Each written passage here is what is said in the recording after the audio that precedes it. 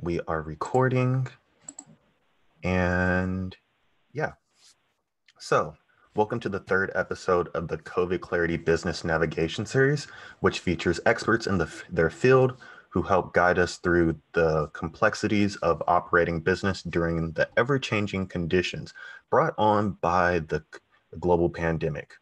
The COVID Clarity series is sponsored by the Seoul District Business Association, Sussman Shank LLP, Gordon Reese Scully Mann Suskani, and is moderated by Flossin Media. I am Stephen Christian, and I will be your host for today's presentation, where we welcome Attorney Elizabeth Semler, who is a partner and chair of the Employment Law Group at Sussman Shank LLP. At her firm, Elizabeth advises a diverse group of clients in a broad range of business and employment matters. Her employment practice includes counseling employers on a wide range of complex employment issues, including federal and Oregon leave laws, workplace harassment and discrimination, Oregon and Washington sick leave laws, compliance with the Americans with Disabilities Act and equivalent Oregon statute, employee discipline and documentation, wage and hour issues, and issues related to employee classification. Additionally, Elizabeth prepares employment and severance agreements, employee handbooks, employee policies, and conducts on-site training for employers on harassment, discrimination, and medical leave. Today, Attorney Semler will present on the Oregon Occupational Safety and Health Division's temporary rule advising COVID-19 workplace risks, or OAR 437-01-0744, which took effect on November 16, 2020. The rule creates a number of new obligations for employers and includes provisions generally applicable to all workplaces and specific rules for exceptional risk workplace, as well as guidance for specific industries and types of businesses. This presentation will discuss the requirements generally applicable to workplaces and the deadlines for compliance. If you have any questions throughout the presentation, please add them to the chat and we will address them. There will also be an opportunity for group discussion at the end of the presentation. And so without further ado, help me in welcoming Attorney Semler, and hopefully you guys all have a good morning in the audience, and let's get these things rolling. So welcome. Morning. Welcome. So I'm Elizabeth Semler, and thank you for that nice introduction.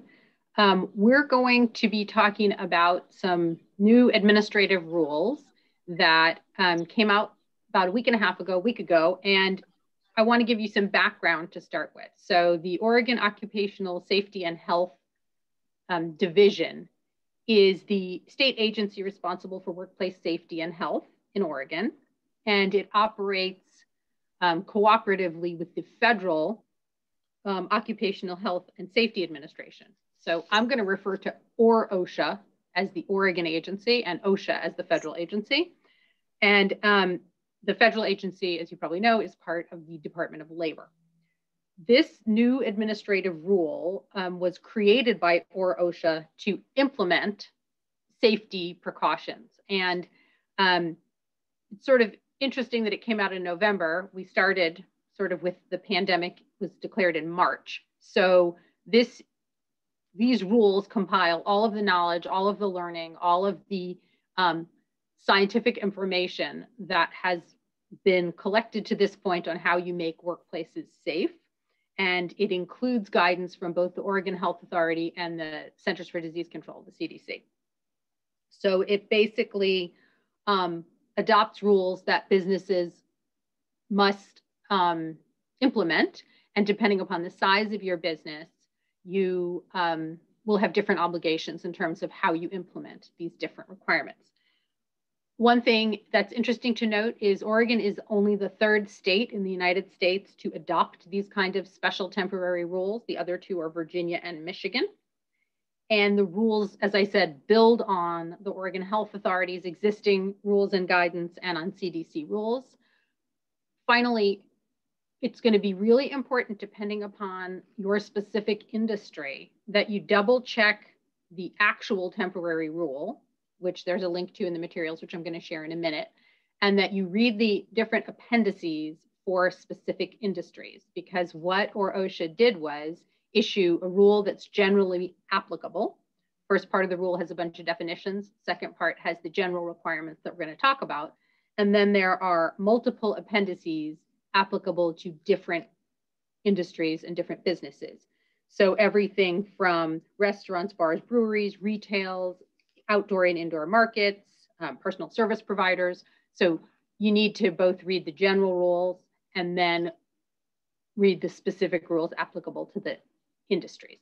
So I'm going to share my screen right now.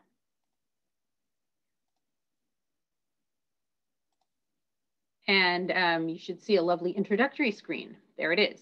So this is what we're going to talk about today. And let's go through some basics. So the rule took effect on November 16th. It's going to be in place until May 4th unless they extend it. It applies to all employees who work in places of employment subject to OSHA jurisdiction. And it addresses, as I said before, workplaces generally, as well as exceptional risk workplaces, which is primarily in the healthcare setting, and industries and businesses by categories.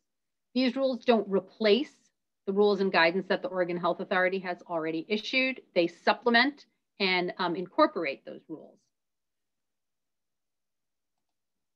So, as you all know, Oregon has multiple rules about wearing masks, face coverings, and face shields.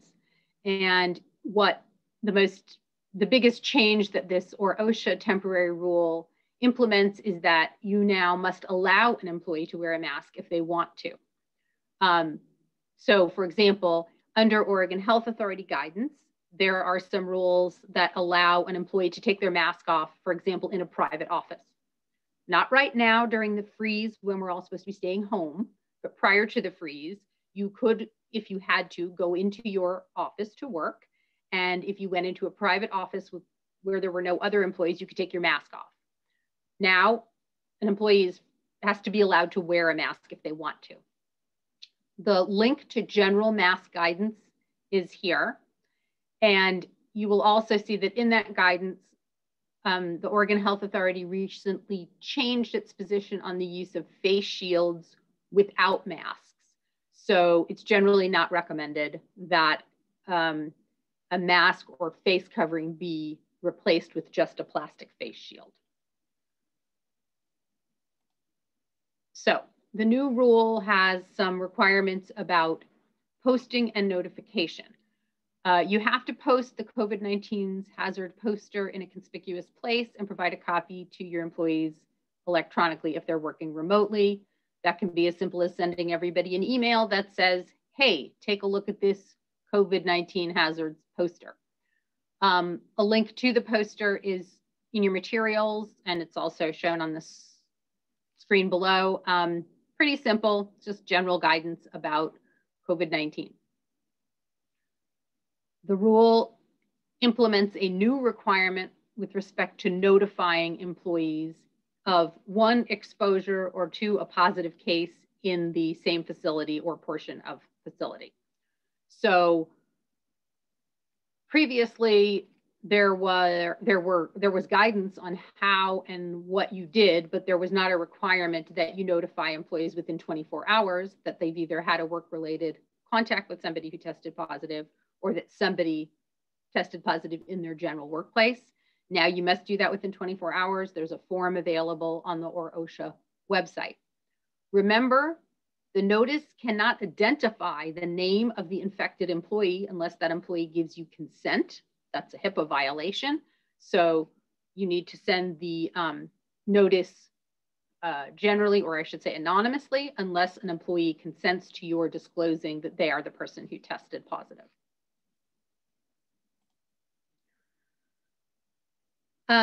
So there had not been a lot of guidance on how employers from a safety standpoint were supposed to handle quarantine and isolation of infected employees. There are a lot of rules with respect to the kind of leave you have to give them, and the CDC has rules about how long people have to stay out. But now employers are obligated to allow an employee who's been instructed to quarantine or isolate to work at home if they can work at home, meaning if suitable remote work is available and if they are well enough to work from home. And you have to put the person back to their previous job without any adverse action as a result of their quarantining or isolating. So it's a little bit like the reinstatement rules under the Oregon Family Leave Act, with, of course, two exceptions. The exception that if the job has been eliminated, you don't have to create a job, meaning if it was eliminated while the person was isolating. And you can have somebody else do the job temporarily while the employee is at home. And then when you allow the employee to come back, you have to do it pursuant to applicable public health authorities. So, for example, many employers require a negative test before an employee can return to work, or OSHA does not require that. It says as long as they have quarantined for the applicable time period, they should be able to come back to work without proving that they have tested negative.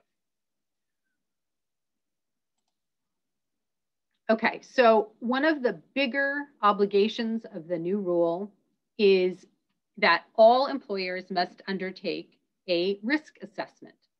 And if you're familiar with OSHA rules generally, risk assessments are a thing that employers have to do, but this is new with respect to COVID-19.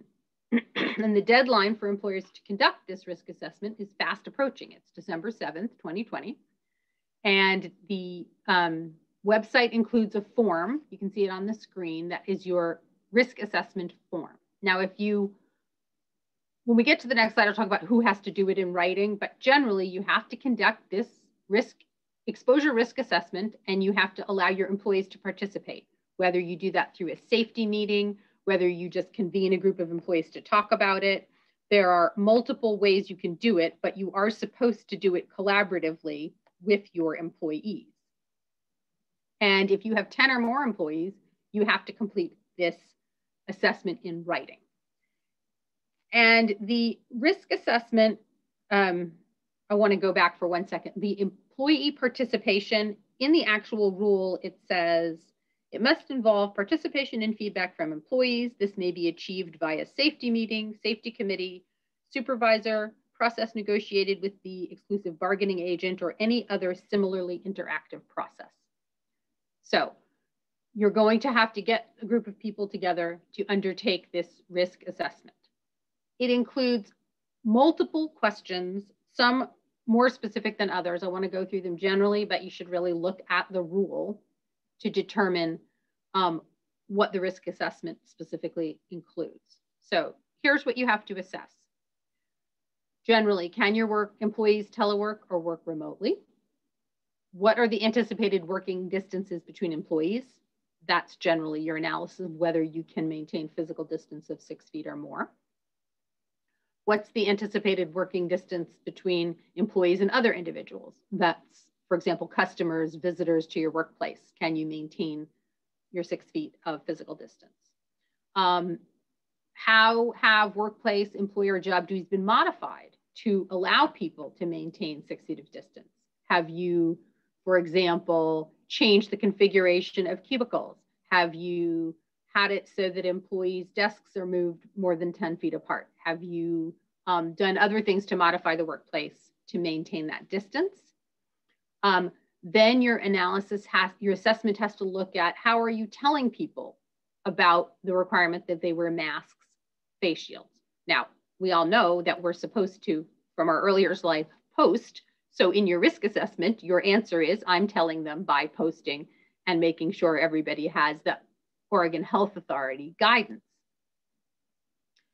Again, more questions to ask. How have employees been informed about workplace policy and procedures related to reporting? What have you told people they need to do if they discover that they are positive, or that they're infected, or that they've had close contact with somebody? Now, Next is, how have engineering controls such as ventilation and physical barriers been used to minimize exposure? So have you installed plexiglass dividers, things like that? Have you changed how your HVAC system works to create greater air circulation? Then next thing your assessment looks at is, how have administrative controls been used? So have you put directional arrows on in the hallways to make sure people are going one direction and staying distance from each other? What are you doing to make sure the flow of people maintains physical distance? Then what's the procedure or policy for employees to report workplace hazards related to COVID-19? So that's, how have you told employees to tell you when there are situations or physical issues that they believe are going to create risk? And then how are you coordinating all of these notices and requirements among your employees? And if you, as I said, have more than 10 employees, you're going to have to fill out the form in writing and have it on file to show that you have undertaken this risk assessment. And the specific rules have some additional points. So for example, one of the things you have to look at is your, let me go back, is your engineering controls with respect to ventilation. Now, I'm not an HVAC specialist, but when you look at the rule, it says, for example, have you used portable air filtration units equipped with HEPA filters, airborne infection isolation rooms, physical barriers? So there's a lot of very specific points that you want to look at. They're not in these slides, but they are in the rule. So if you own and operate a business and you are in control of the ventilation and HVAC systems, you'll want to take a look specifically at the rule to see what your obligations are.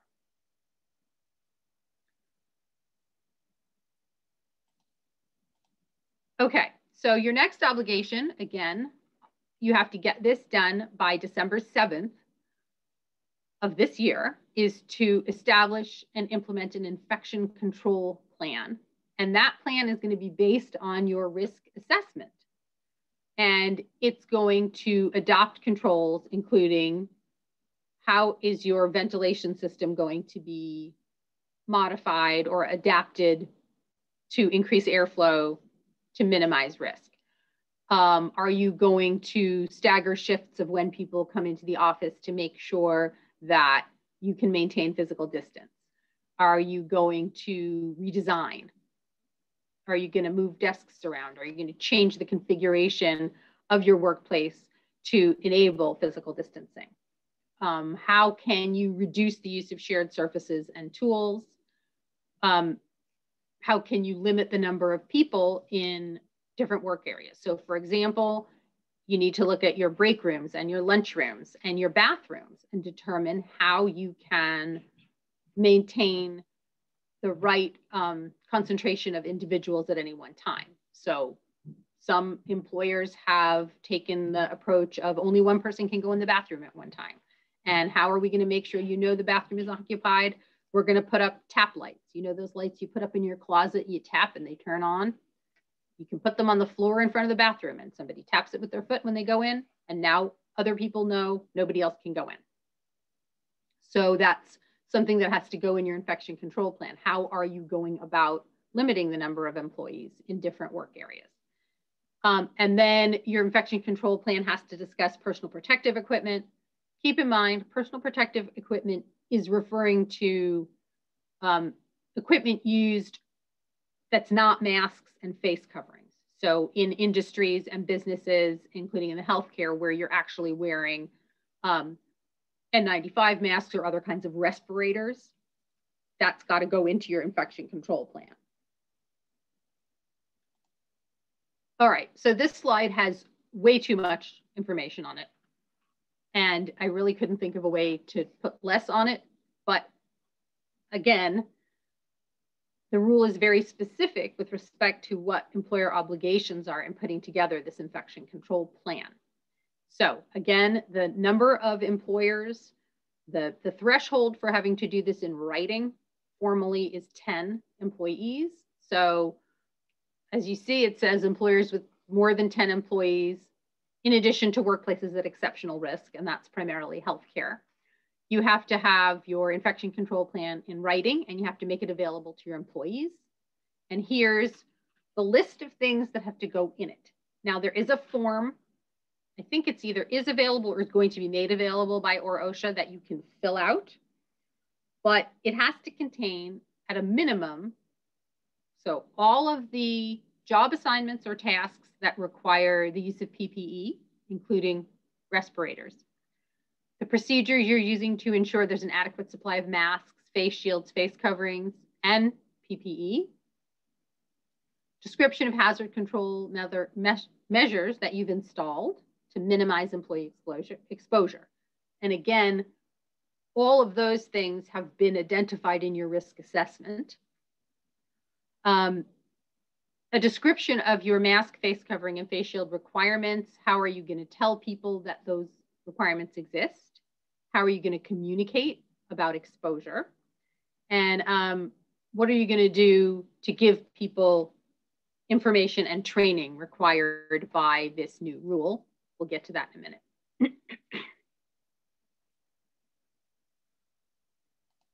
So, in addition to assessing the risk and determining how to minimize risk in your workplace, coming up with an infection control plan, which again is attempting to minimize risk and limit exposure, or OSHA wants us to put in place training for employees. They have not yet issued training materials, but I understand that they will be posting training materials on their website, as well as potentially training videos. Now, excuse me. The deadline to provide the training is December 21st. And you're going to have to provide them with information and training. It doesn't say what the difference between information and training is, although my assumption is that the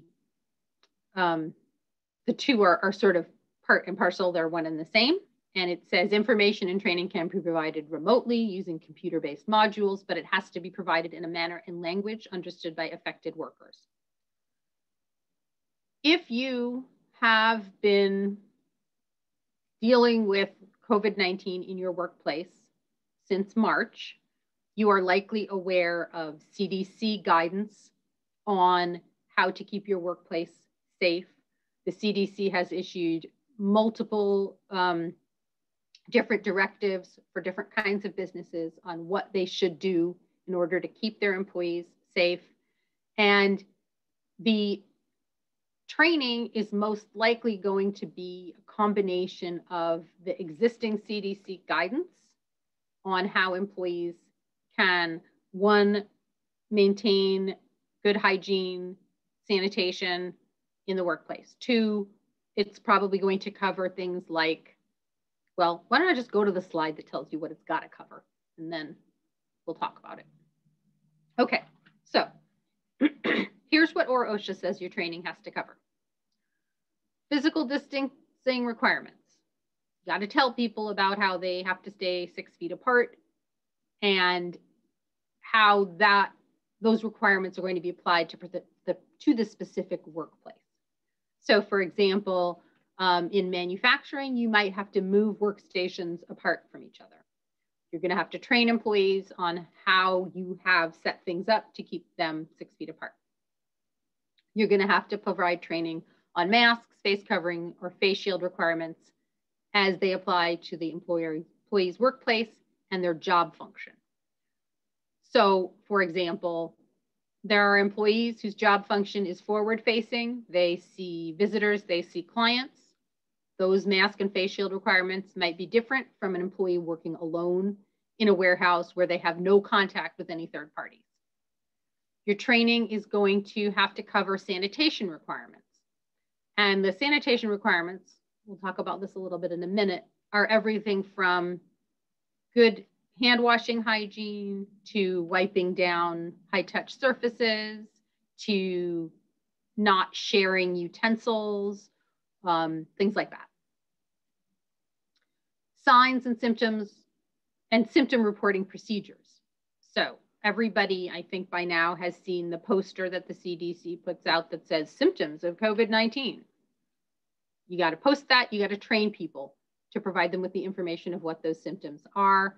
And then you have to tell them about how they report if they are having symptoms to you.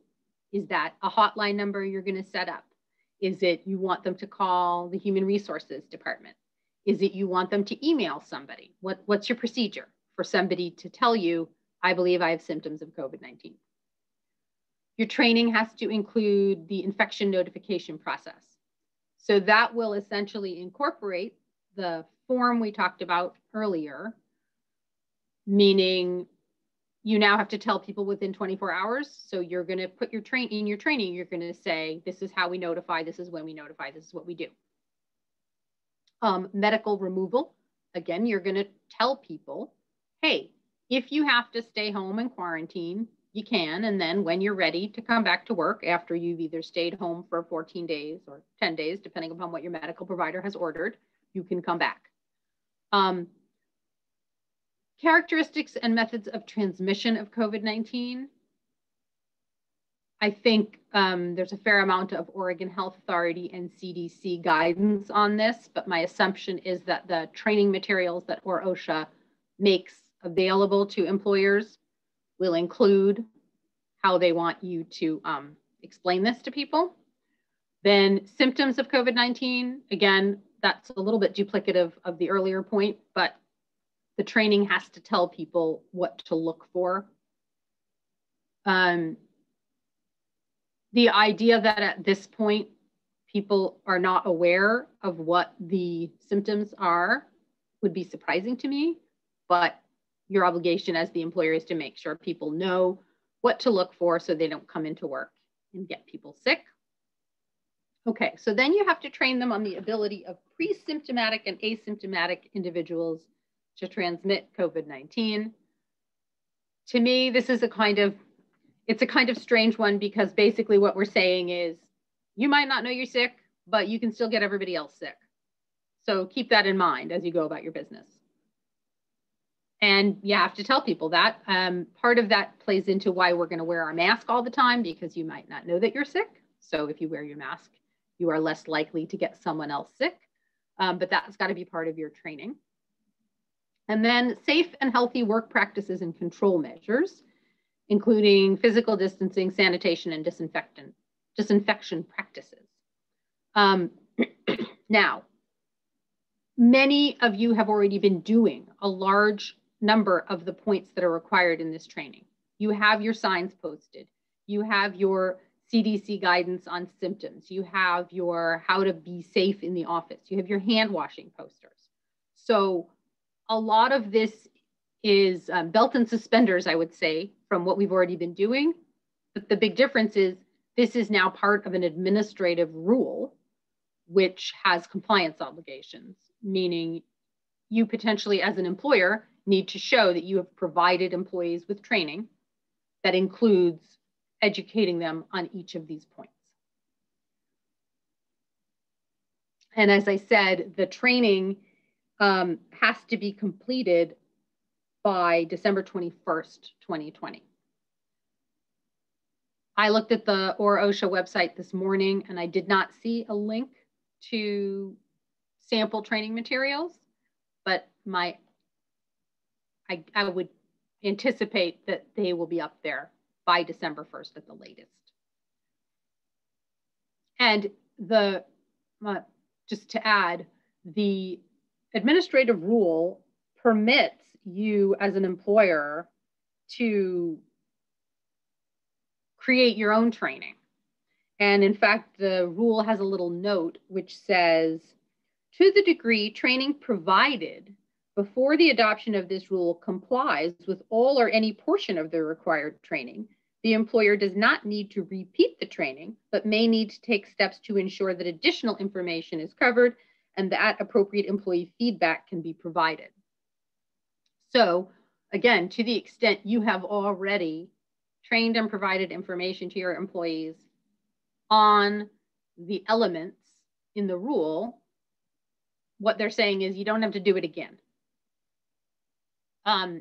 There isn't anything in the rule that I have seen that shows how you document that you've provided the training in the way that when you do harassment or discrimination training, employees sign an acknowledgement of some sort, but presumably you'll want to keep records of when and how you provided the training and information to your employees so that you can comply with this obligation.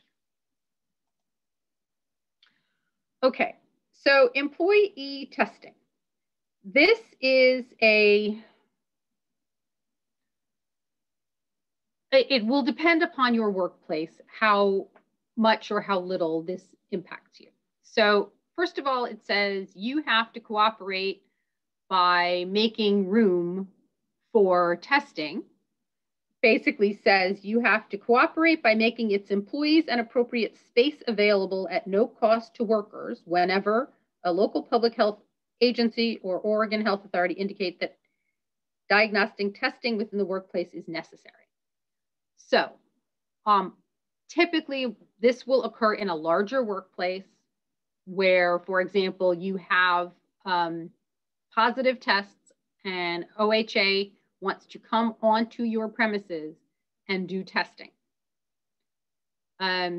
Typically it would happen in we've had a bunch of outbreaks in larger manufacturing or food processing plants.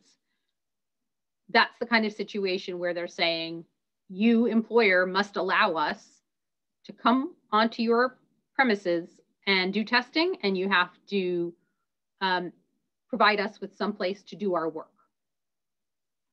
And then it says that if the testing is conducted at the employer's direction, you have to cover the cost of testing, including the cost of the test, employee time, and employee travel.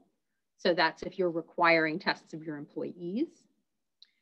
And if you're not requesting the test, you don't have to cover the cost. So if you have an employee that says, well, I don't feel comfortable coming back to work without a negative test, and you employer are like, well, if you stayed home for 14 days, we don't want you to, we don't care if you have a test, you employer are not going to have to pay for that under this rule.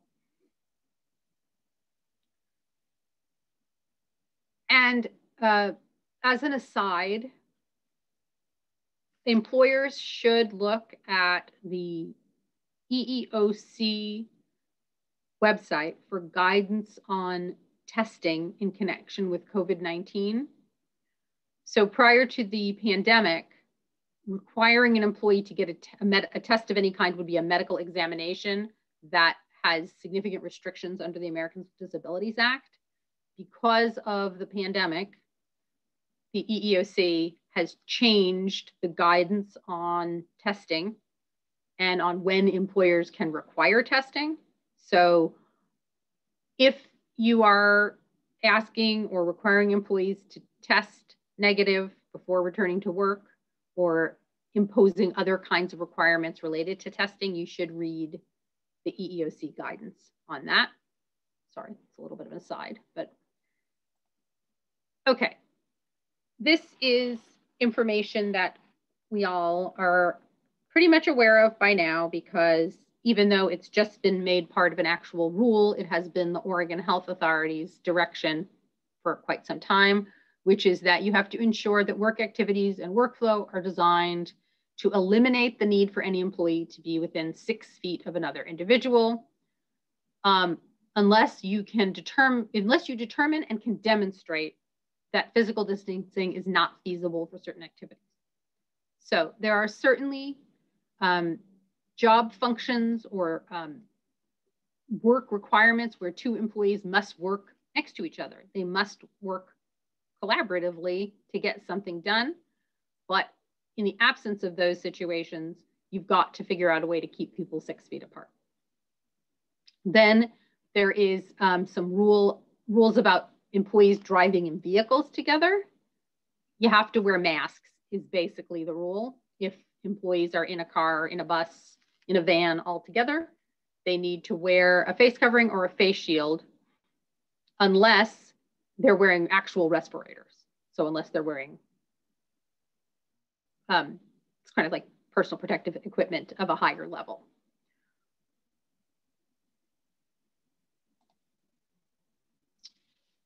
Now, I could do a 10-hour presentation on how to clean your workplace, but that would bore you all to tears.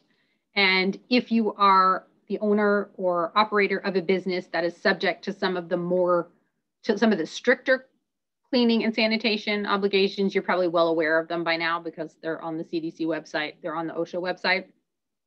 But in the temporary rule, there is some updated information about minimum obligations for sanitation. And so those are listed here, and I want to just read them specifically. So you have to clean or sanitize common areas, shared equipment, high-touch surfaces, and the definitions of those are at the beginning of the rule, that are under an employer's control and that are used by employees or the public. And you have a time obligation. So basically it says you have to clean or sanitize at least once every 24 hours if the workplace is occupied less than 12 hours a day, or at least every 8 hours while in use if the workplace is occupied more than 12 hours a day. I think most businesses at this point are cleaning every night. So it's happening once every 24 hours, and then there is additional cleaning going on during the day as people are using shared equipment, but the rule sets this as a minimum of what you have to do. And then it says here there's an exception, which is if you have only drop-in availability or minimal staffing, then you can use your regular cleaning schedule, but your employees should sanitize their own work surfaces.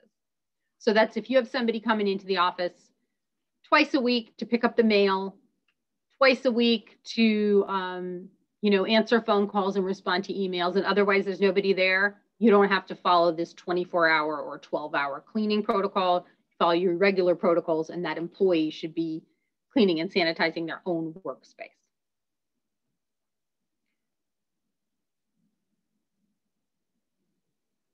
Okay.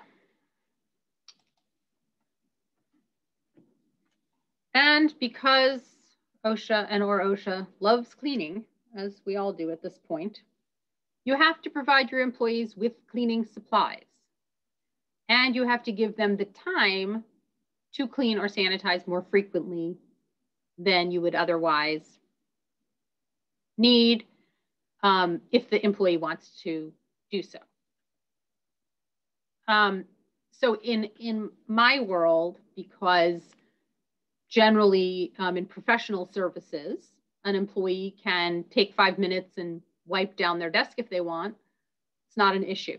In some other industries where you have more production-based employees, you're gonna have to let the employees take a break if they want to wipe down their surface. You're gonna have to let an employee clean things up if they feel they need to. So it's basically more frequently than would otherwise be required if the worker chooses to do so. I don't think it'll be an issue, but you have to let people clean their workplace if they want to. And then you have to give them supplies and reasonable time to perform hand hygiene before using shared equipment. So that means they have to be able to go wash their hands, or they have to be able to use hand sanitizer if they are going to be using equipment that other people touch. Then, again, this is not in healthcare settings. That's a whole nother world. But generally, you have to clean and disinfect common or high-touch surfaces and any shared equipment that has been known to be infected with COVID-19 or used by somebody who had COVID-19. The CDC website has a ton of guidance on what you should specifically do when you have an employee who tests positive and has been in your workplace within 48 hours prior to that positive test. That guidance sort of beyond the scope of this presentation, but it tells you what and how you should go about disinfecting the areas around the employee who tested positive, the areas where the employee might have touched things. You know, if it's an employee that, for example, used the copy machine the day before they were tested positive, you're going to have to go follow that CDC guidance and clean this copy machine. Same thing with staplers, pens, pencils, desks. But generally, the rules require you to clean and disinfect areas where somebody who tests positive has touched stuff. Now, it's stuff that other people are potentially going to touch. So if I were to go into my private office and 2 days later test positive, I think it would be okay for my employer to simply shut my door and not let anybody in there. But otherwise, you got to follow these cleaning and sanitation rules. Okay, so there is a lot of guidance in the rules about common areas and areas where employees of other employers work. So if you own a building and your employees are on the first floor and you rent out the second and third floors, you have obligations with respect to the employees on floors 2 and 3 because you operate or control the building where those employees work. So your obligations for common areas include making sure that sanitation requirements are met on those other floors and posting signs about masks, face shields throughout the building. And you can do that using the Oregon Health Authority mask face shield poster, which there is a link to in your materials. And I just wanted to look at the rule specifically. Hang on one second, because I think there was one other common area requirement that I wanted to share with you that is not in the slide.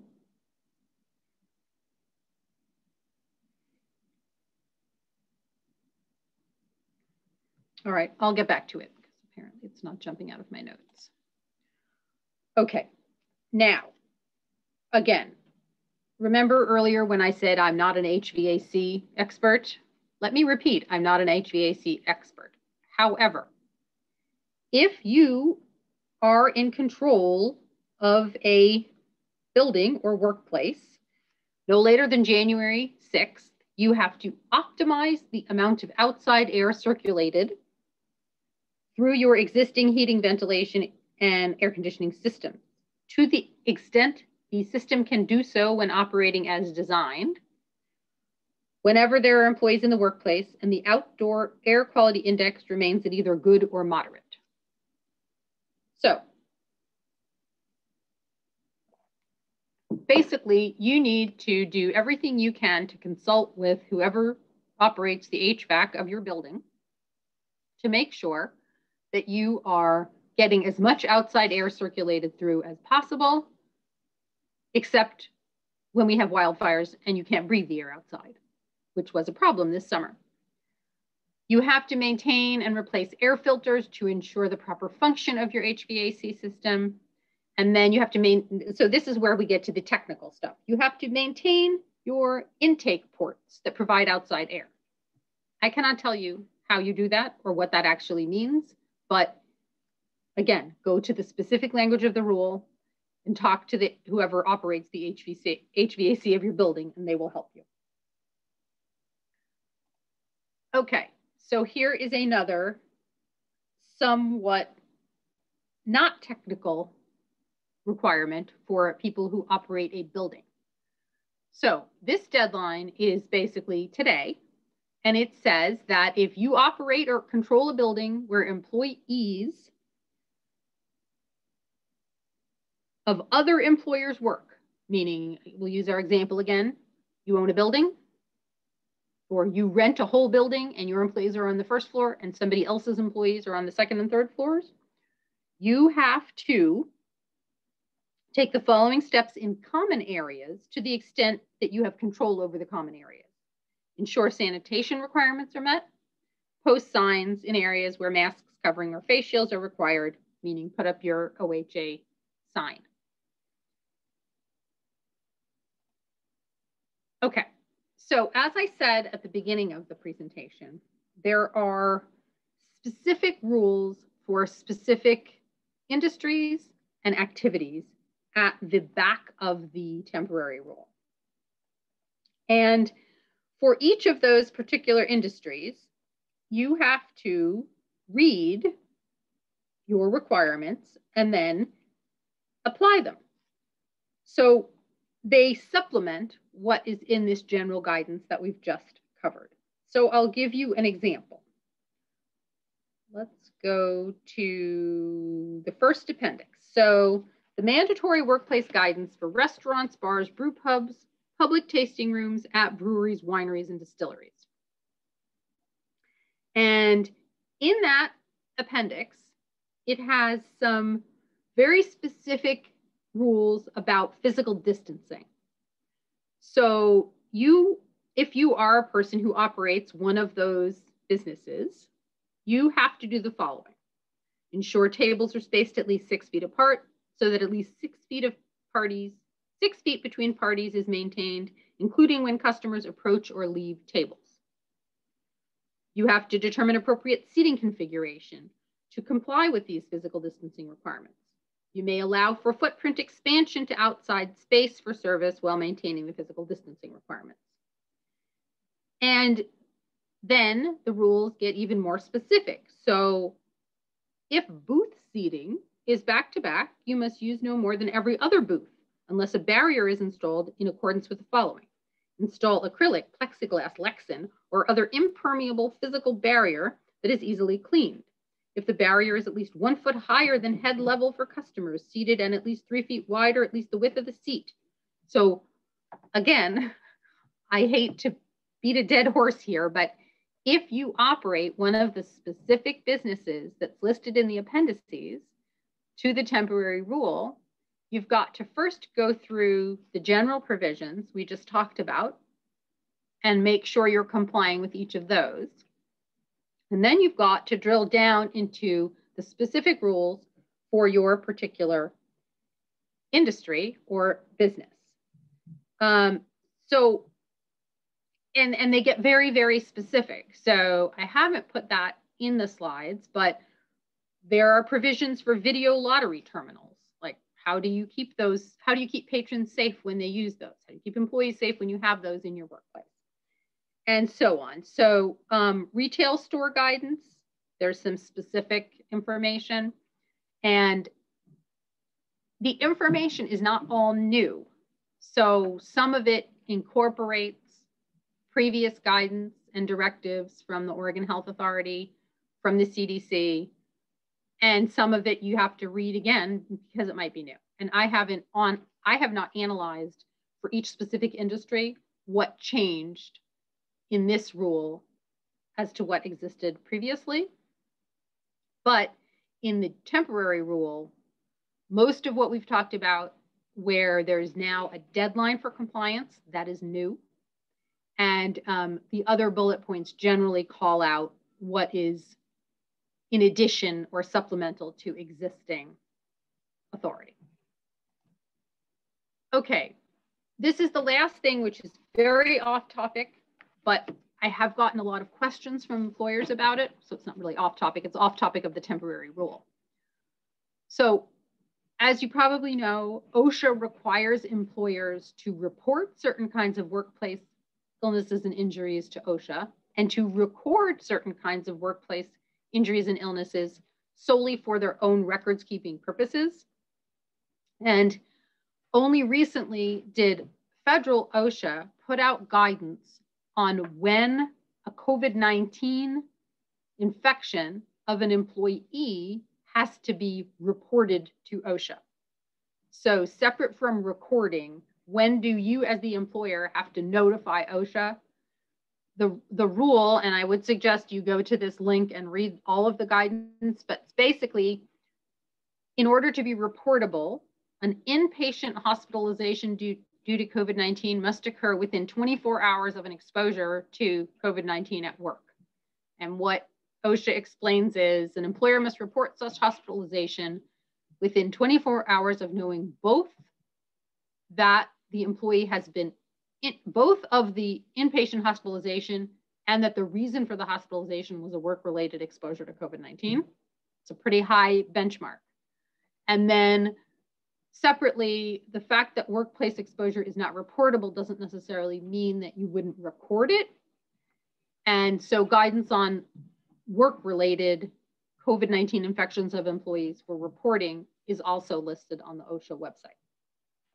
And if you're an employer who's already doing OSHA recording and reporting, none of this will seem new to you, but I have had a number of employers contact me with questions about finding out an employee tested positive and whether it is reportable as opposed to recordable. Okay, so I have about 5 minutes left, and I know that I went very fast and talked a lot, and your head is probably spinning and you want to leave and have coffee, but are there any questions? Yeah. I think there were definitely some questions in the chat as you went through, and man, it's definitely a lot of information.